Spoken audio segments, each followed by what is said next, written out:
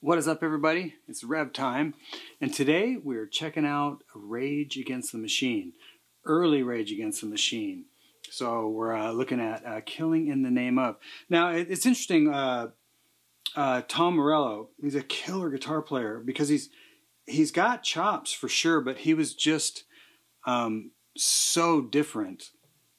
And when I thought about kind of covering this thing, it was interesting because one of the guys that works for Revv, this guy named Kyle, he had mentioned, and it's something I hadn't thought about that much, was the fact that, you know, it was crazy that these songs were so angry, and the way Tom was playing was all on like a tele neck position. It's like, who'd have thought?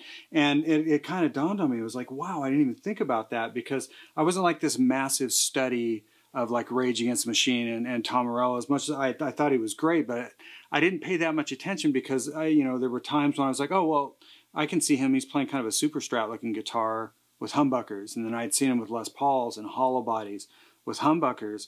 But yeah, early on, and even, you know, later on, he was still basically, you know, it was a Fender Telecaster in the neck position. And I was like, man, I guess I just didn't think about that. So it kind of furthered my, you know, kind of piqued my interest in the idea of, you know, using a Telecaster to do some fairly, you know, angry stuff, you know.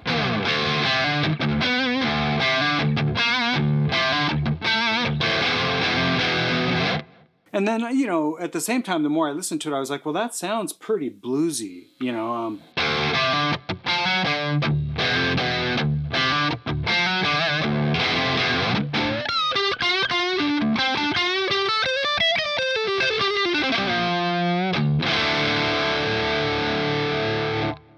You know, so I was just like, wow, there's just elements, I guess, of Tom's playing, and even, you know, the Rage Against the Machine, you know, music that I just wasn't as cognitive of until Kyle had brought that up. I was like, wow, it's kind of made me think about, you know, as great as they are, it kind of made me think about things a little bit differently as far as what Tom was doing. Now, this is not a video on how to play anything like Tom. Only Tom can play like Tom, and Tom's already done master classes. So I'm the last guy to say, here's how you do it.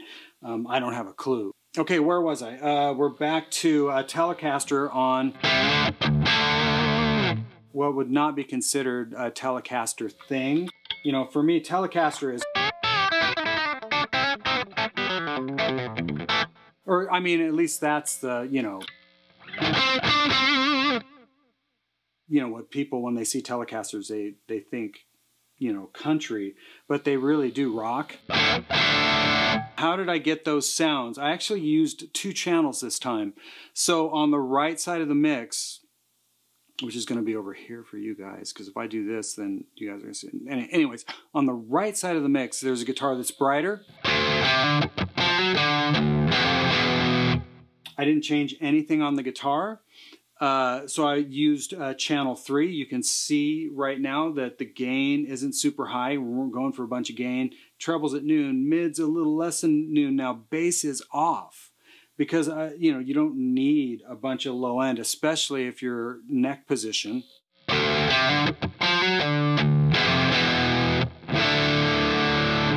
So that's how I got there on that tone, no aggression modes. And then for the left side of the mix, I actually went to channel 2, the green channel, no aggression mode, and I actually dialed it kind of woolly.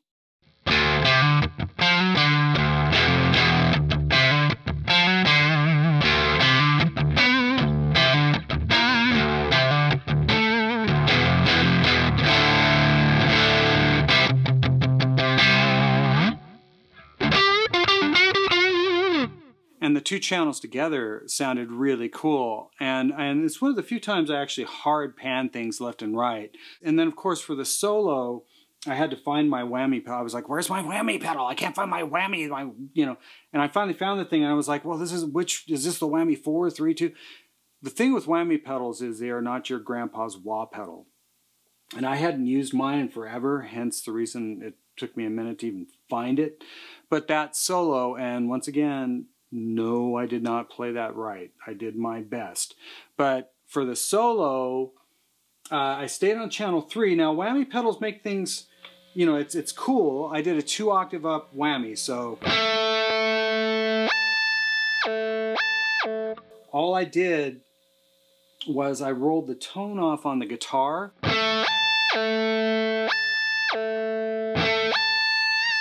So that when I rolled it all the way up, it wouldn't be super harsh. So we had the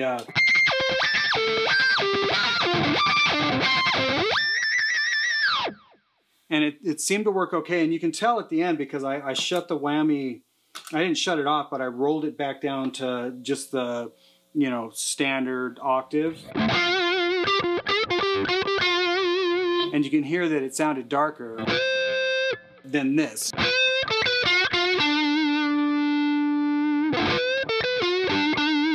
And it's just, at least for me, it just, when you're gonna use a whammy pedal,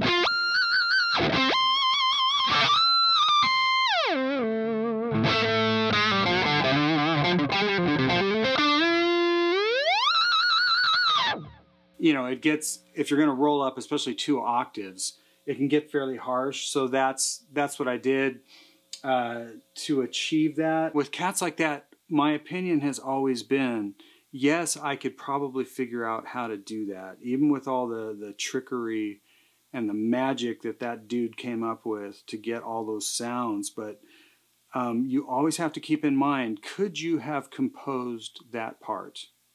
Could you have actually been the composer of even that sound? You don't have to have it's not all about... It's not all about mad, chop. That wasn't a mad, but you know what I mean. It's not all about the skills thing. A lot of, what comes from, a really, really great guitar players is how they came up with that. The fact that they composed that part. They, even that solo. It's like Tom composed that solo. I know that I wouldn't have done a solo like that. I'd have done some sort of outside blues thing.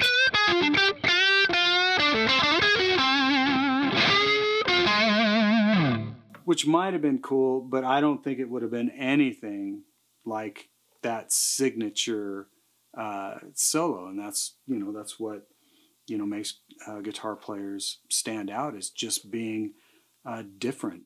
So anyways, let me know in the comments if you guys, are Rage fans at all. What do you think of Tom and his playing? Whammy pedals. You guys use whammy pedals? I have mine. I keep it around. I almost never use it. And this is a fine example of I almost never use it because that's how terrible I was using it. It's not a wah pedal, so rude awakening. And yeah, Telecasters. Talk to me about Telecasters. Do you guys do like high gain on Telecasters, or even just high gain neck position, anything, even a humbucker? I'd love to hear like what all you cats are using. So as always, thanks so much for watching, and we'll see you next time.